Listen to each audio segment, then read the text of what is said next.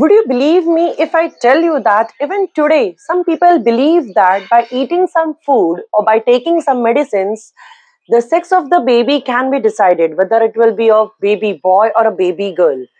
From eating garlics to bananas to some herbal medicines, the myths are still very common in our country.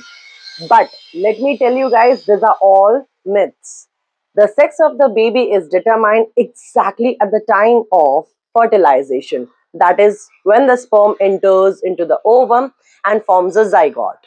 So basically, the sex of the baby is decided even before the female gets to know that she is pregnant. Yeah, yes. So let's understand how the mechanism is. The ovum is just of one type, carrying 23 number of chromosomes, 22 autosomes and one sex chromosome, that is X chromosome. Whereas sperms are of two types, carrying 23 chromosomes each. One will be carrying 22 autosomes and one sex chromosome X, and another type, that is 50% of other sperms, will be carrying 22 number of autosomes and one sex chromosome Y.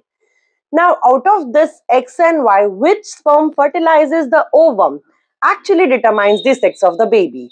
If the sperm carrying 22 plus X chromosomes fertilizes the ovum, then the zygote has got 44 number of autosomes and X and X sex chromosomes, forming a female child.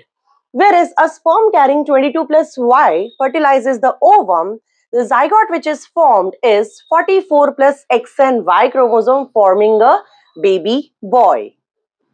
So remember, when next time someone says that eating papaya or pomegranate will create a baby boy or baby girl, just cut that short.